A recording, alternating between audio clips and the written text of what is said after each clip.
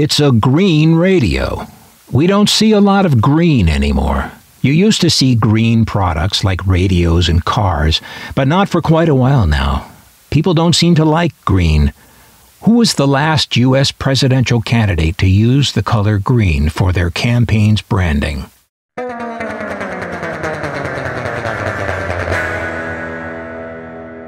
This guy, and you've got to go way back to 1976 and 1980 for this green branding.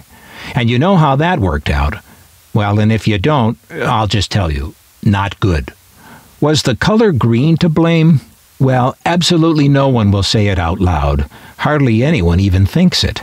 But I do, and I'll say it. Yes, green was to blame. But personally, I love green. I've operated a record label for decades, and the color I've always used in its branding is the color green. Maybe that's why you've never heard of it. And when I get a chance to buy a green radio for my collection, I'm there.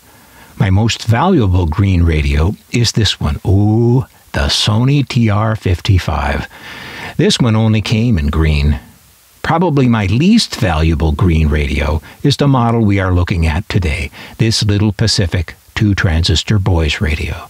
Too modest and unassuming to even have a model number. Something about this radio reminds me of a Fujitone I have, and I think I have this radio somewhere as an Angel.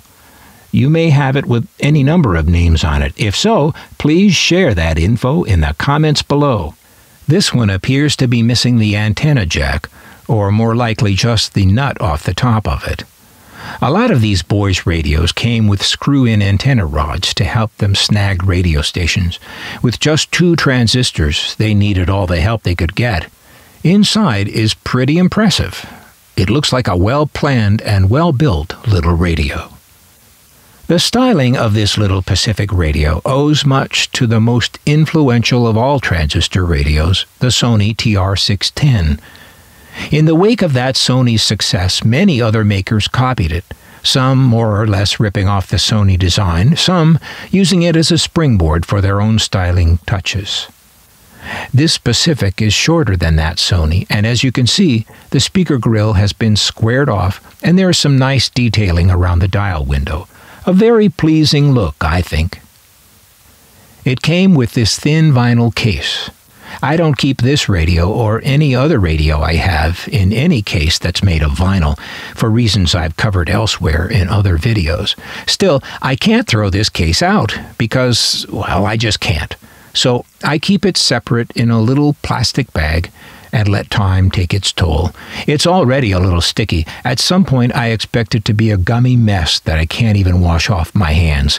Even then, I'll probably just put it in another plastic bag and keep it.